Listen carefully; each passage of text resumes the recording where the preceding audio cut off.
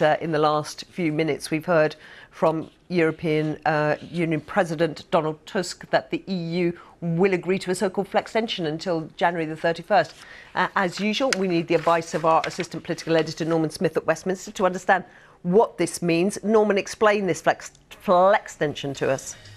Well, what it means, first off, is that Boris Johnson's do-or-die pledge to leave by October the 31st is no more. It is dead, it is over, it is finished, it is not going to happen. That is off the table. So that is the first domestic political consequence of the EU decision. And what they've done is agree to the extension which Mr. Johnson set out in that letter, which he said was from Parliament, but which he was forced and obliged to write as Prime Minister, seeking a delay to Brexit until January the 31st. Now, the EU have incorporated into that what's called a flextension. In other words, different break points when the EU could leave on November the 31st, December the 31st or January the 31st if we get a deal ahead of then. To be honest, I think there was always a calculation that that would be allowed anyway without the EU formally setting out those benchmark moments. But it does now mean that to many, no deal will have been taken off the table at least until January the 31st, which will increase the arguments in the Commons that with no deal parked at least until January the 31st, Parliament now has to make a decision on an election. And that is what Boris Johnson will be trying to argue today and over the immediate days ahead as he tries to secure this general election ahead of Christmas.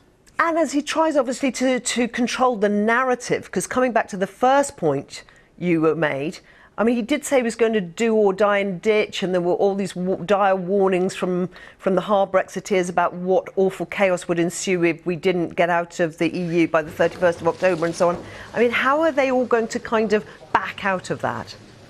I suspect what you'll hear from them is what we've already heard, which is Boris Johnson did his best, but was thwarted by Parliament. The question is, how do voters read that? Do they think, well, this is a man who said he was going to do this and hasn't done it? In other words, whether he is punished, particularly, I suspect, by the Brexit party, he will say, well, look, you can't trust Boris Johnson, just like Theresa May, who promised we'll be out on March 31st. He promised we'll be out on October the 31st. And just like Theresa May, he hasn't got his deal and he hasn't got us out.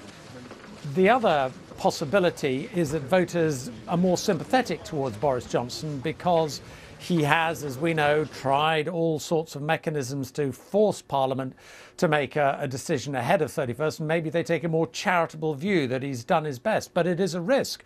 And the risk of calling a general election, if he manages to call one without Brexit being resolved, is he is punished for not resolving Brexit. So in a way, yes, it buys more time, but it also creates an element of uncertainty for Boris Johnson because he now campaigns for a general election in the knowledge that he has failed in his signature policy when he stood for the Tory leadership.